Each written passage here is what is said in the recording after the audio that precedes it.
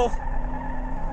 We are here for another episode of the Slip Angle, and arguably what might be the fastest car, most powerful car we've ever tested here at Limerock. This C7 Z06 Corvette. I'm losing my timer here.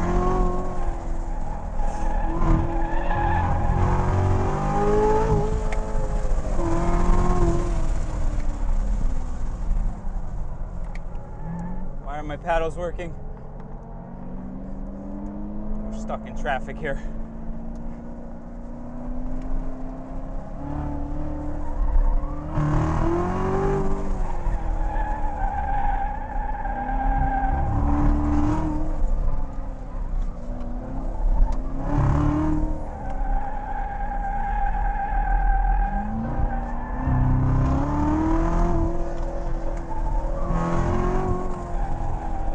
What a violent car.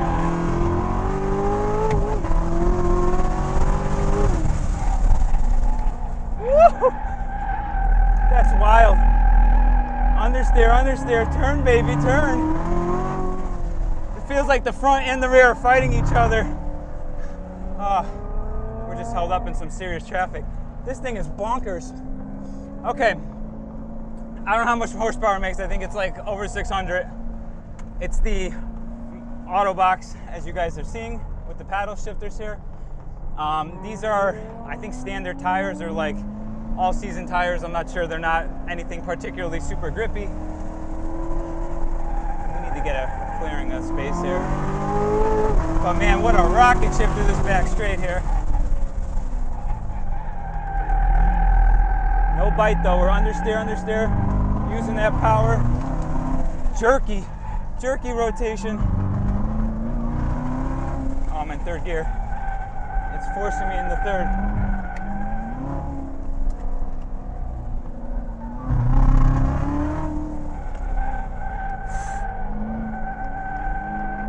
As suspected, this car kind of struggles a little bit on the slower sections.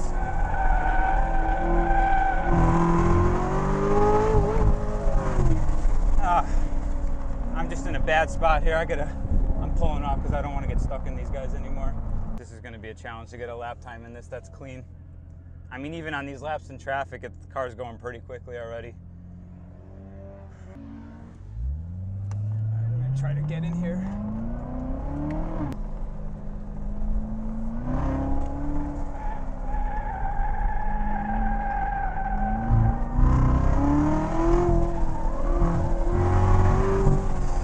Violent acceleration.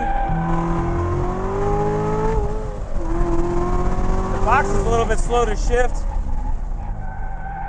Downshift. Struggling for traction here, but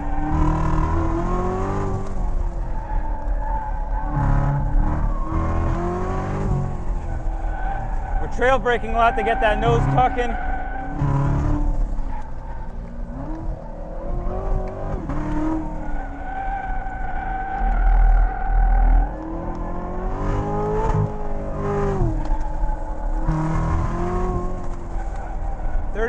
Pretty fast. This car's definitely got a 37 in it, even on these tires, which is pretty remarkable. It's a handful though, let me tell you. You know, it's definitely not nearly as refined as I thought the C7 Corvette would have been. Given having used to own a C5 and seeing how unrefined they were, it's still very brutish, it's still very point and shoot. That transition of like mid-corner where it's between oversteer, understeer is very abrupt. It kind of only wants to be more point, still driven like a point and shoot car. So it's the same old formula: big engine, big tires, big grip. All right, we're gonna. The gearbox is not how I thought it would be. I'm in the manual mode, but it doesn't seem like it wants to shift. When I'm telling it to shift, I'm almost tempted to put it in the auto.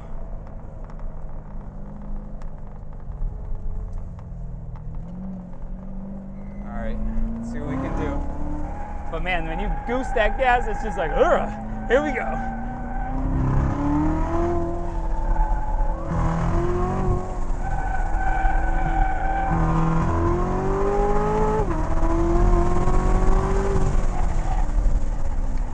Downshift. A little bit of understeer there. Woo! rocket power.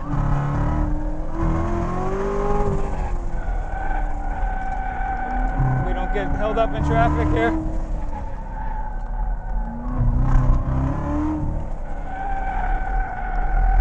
Come on, baby, turn.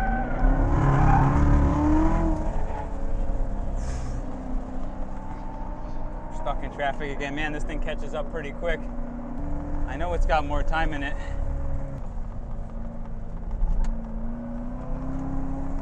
All right, here we go. Let's see what we can do.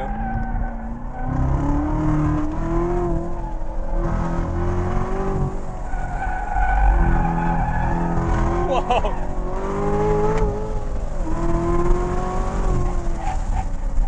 Shift.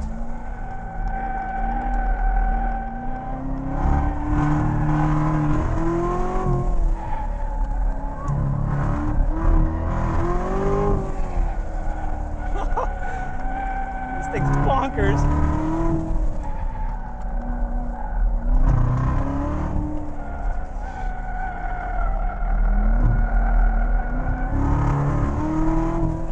There it is. I knew it had a 37 in it. 37.9. It's so interesting, like driving a car with big engine, big power like this. I still feel like there's traction control on. Oh shit! Caught the grass. Did not like that. Let's see if we could do a handling impression.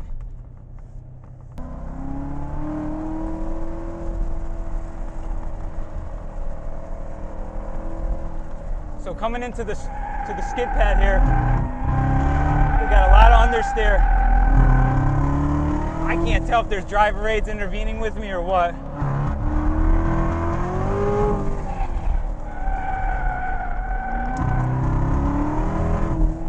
Feels like traction control's intervening a little bit.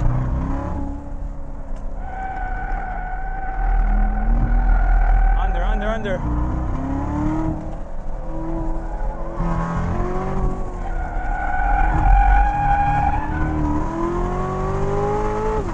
It's just like my C5, it's just still very leery at that limit.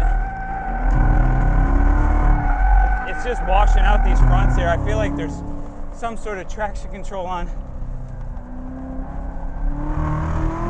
It says it's not, but it just doesn't want to rotate how I want it to.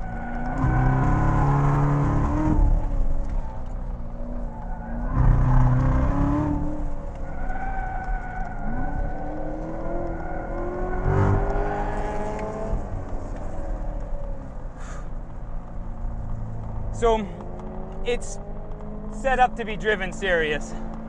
It's not as playful as I thought that they would have made it. A lot of new cars, they kind of add some more playfulness to them. It doesn't really seem like they've done that with the Vet. I just get washed out here. Which like, just doesn't want the, I don't know if it's power related or what. I can't pitch it how I want to. Having a clutch would certainly help. I'm really just kind of limited to weight transfer and throwing it around with the box, but very interesting car, quick, and I'm sure if he had his summer tires on here, they'd be very, very fast. So yeah, we're gonna call this one here. This car would probably be a fastest car that we've ever tested with his grippy tires.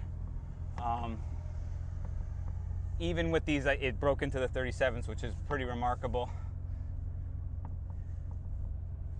But once those fronts started getting hot, we're losing grip, and it's just washing out the front. So I can't even really like play with the balance too much of it. It's just understeering and plowing everywhere. But yeah, I mean, it's a very fast car, and it's quiet and it's comfortable. So it's got that going for it. It's not like the JDM cars that we all know and love on the channel. So that's it for this one, guys. Here's the owner right here. Rich, you want to say hi real quick before I close this video out? Oh, he doesn't want to be on it. All right, so that's it. That's our review of Rich's car. Excellent time, very quick, very quiet, very comfortable. I'm ready for my white sneakers, my shorts, and my tucked in white t-shirt. Jean shorts. Done.